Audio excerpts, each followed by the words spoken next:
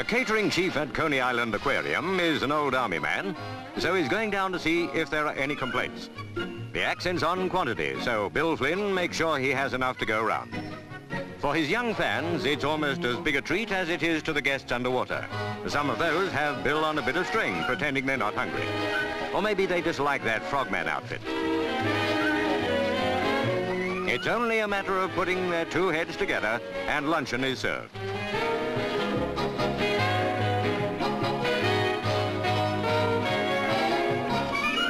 A different kettle of fish altogether.